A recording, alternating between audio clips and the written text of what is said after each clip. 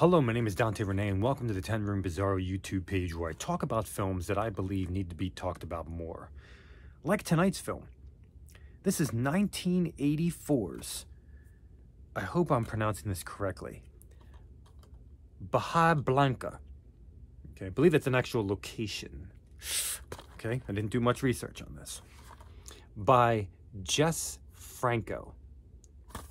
Okay, now this particular release was released by Severin in a very limited release, and it's supposedly almost like one of the rarest Jess Franco films, and one of the most limited releases in the modern era of Jess Franco that I've seen, at least.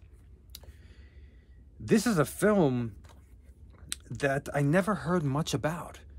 It's a movie that it didn't really cross my frame of reference, other than Stephen Thrower's books. This occupies a really interesting world. It's a world that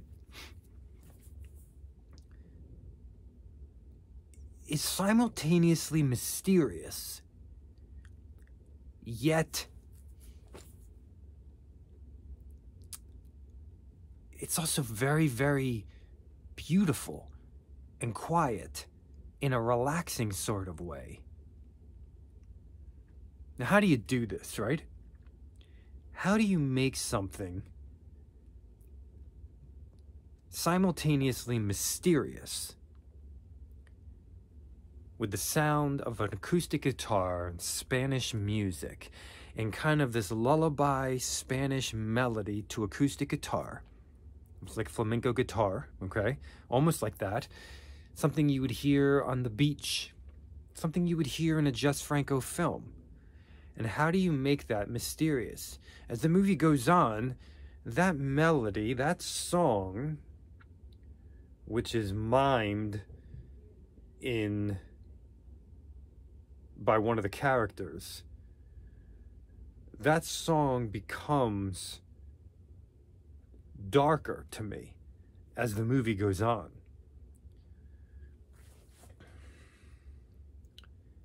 Some people have told me that this is a Jess Franco film that is quite unique in his canon. And I can completely see why. Because this is one that, from the get-go, within 15 minutes, this thing is very complex. The dialogue is very complex. The storyline is very complex. You don't want to bat an eye because the characters are very complex. There's something going on here. And there's a lot being said from the get-go. There's a lot unraveling. There's a lot happening. And you're learning more and more and more. So, right at the beginning, when you think that you already have it figured out, it's far from being figured out. It's crazy how dense the world of Bahía Blanca is.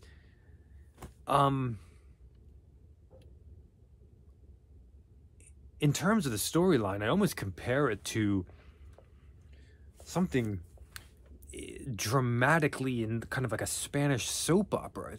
You're kind of getting thrown into this world of, you have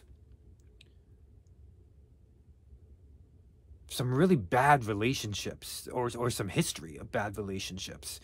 You have romance. You got romance gone bad. You got a lot of hurt and pain.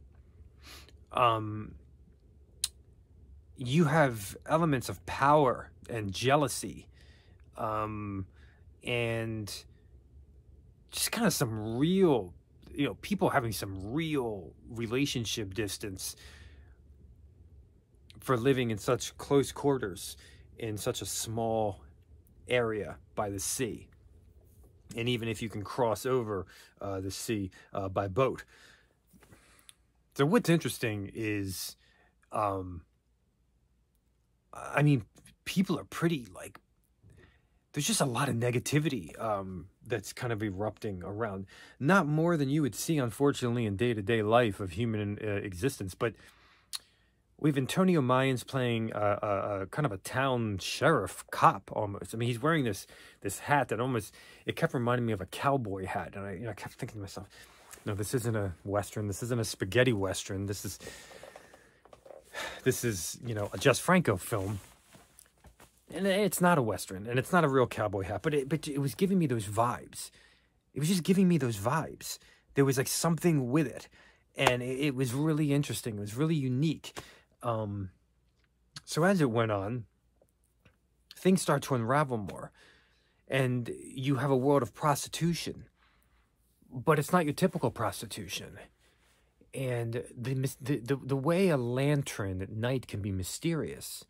Could that same lantern, like that Spanish acoustic guitar beautiful beach song, could a lantern in the daytime signal something mysterious as well? Yeah. Here it does. How could a whorehouse be mysterious? Well, where's Lena Romay? I know she's in here. Oh. There's something about her vibe that is intriguing me, but yet it's repelling me a bit. What's going on here? The movie doesn't dumb down to you at all, folks. You have to go along. You have to let the relationships unravel. You have to let the story unravel. And like I said, don't bat an eye. You got to keep up with it. There's things happening here. When it seems like it is merely dramatic and filled with some relationship poison and history and power struggle, the character of Jess Franco shows up. The director shows up in character form in maybe one of the most mysterious of his characters, in the same way that man in the original Friday the 13th is mysterious, who's riding that bicycle. You're all doomed, I think he said.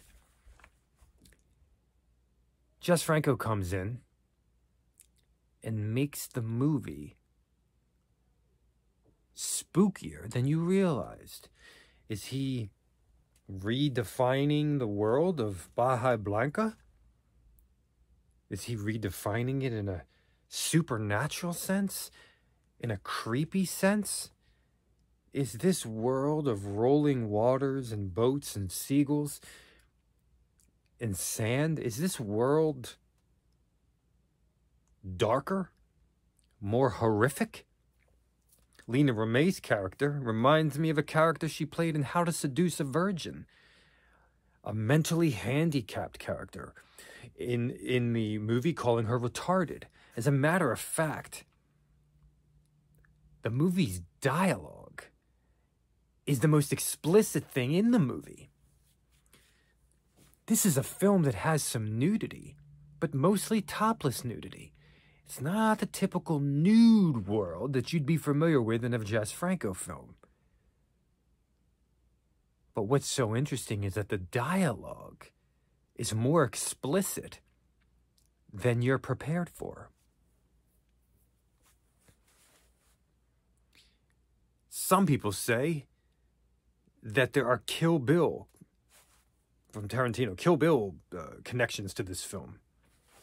I didn't understand what the hell they were talking about until I kind of started to get closer and closer to the end of the film, and I understood a few things here and there. The drama is complex, the dialogue is complex, and things get dark. Things get disturbing. This is not gory, but it sure is hell violent.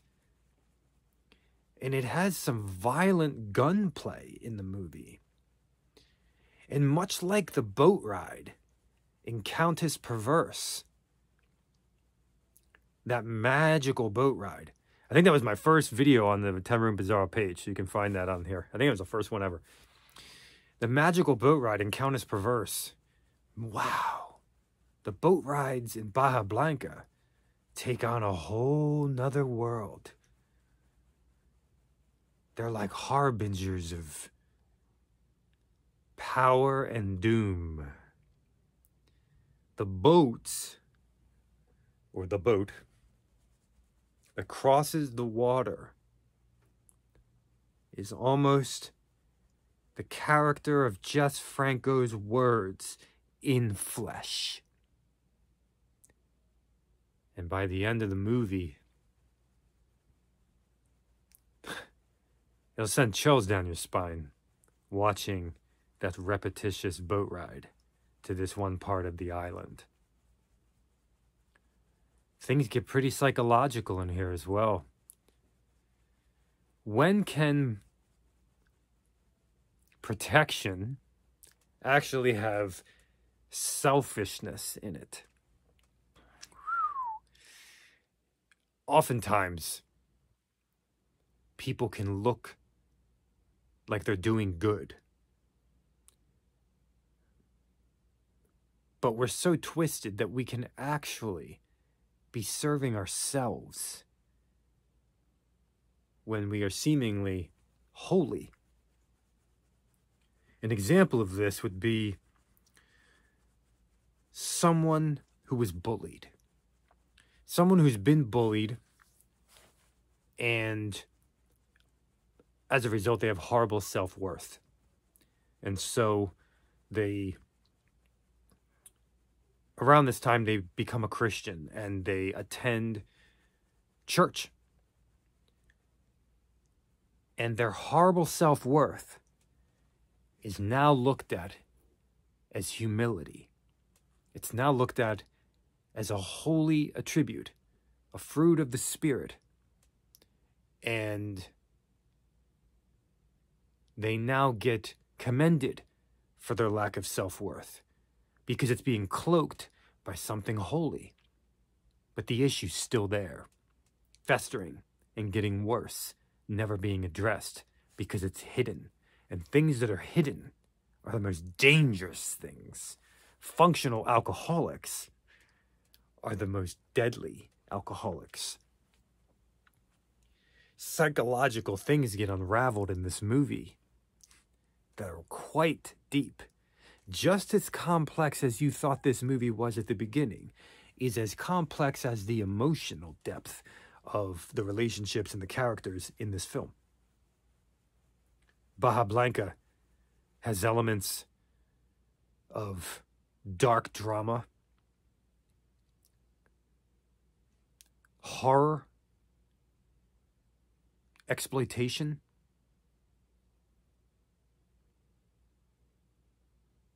and frankly, Franco fans, I really don't know how to explain the genre of this film. The nudity is mostly topless, and while I've seen Lena Romay's boobs many times, they were incredibly pleasing in here. They just looked more robust, or robust, just more juicy or something. They looked great. They looked natural, amazing. And she had some more weight on her in this film as well, too. And I loved, my favorite girl in the movie was actually this lead girl here. I think they get the youngest in the movie, maybe. But I just thought she was so hot. This lead girl, what a face, her hair, her body, just something. And there's an element of innocence in this film too, an element of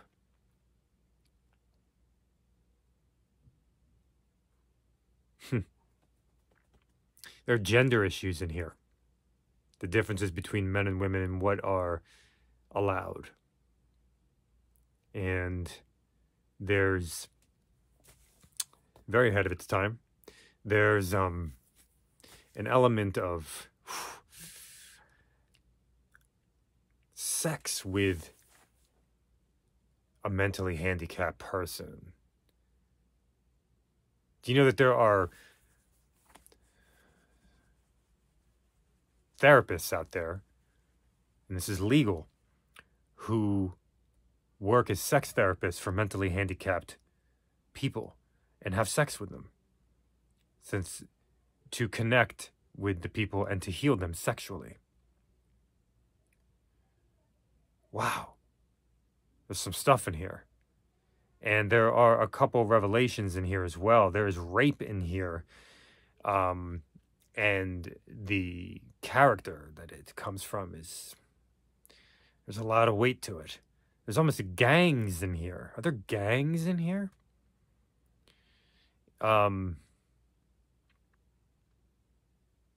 This is quite a dense film. 1984's Bahía Blanca by Jess Franco. I would argue this is not expected in this particular sense, especially from early 80s Jess Franco, or from 80s Jess Franco at all. Love Jess Franco's look in here as well, by the way. And there's a level of restraint sexually in this film. But as I mentioned, not in the dialogue. Thank you so much for watching, everybody. Have a great night.